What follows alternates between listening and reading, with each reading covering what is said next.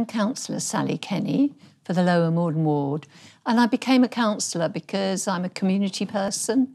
I enjoy the local community and having a thriving, happy group of residents. My hope for Merton is that it's one of the best boroughs, not only in London, but throughout the country, for providing for all its residents and citizens so they have a happy, healthy, prosperous life. I'm the Cabinet Member for Education and Lifelong Learning. What I want to achieve, I think Merton has so much positive and good work going on, but there's always room for improvement.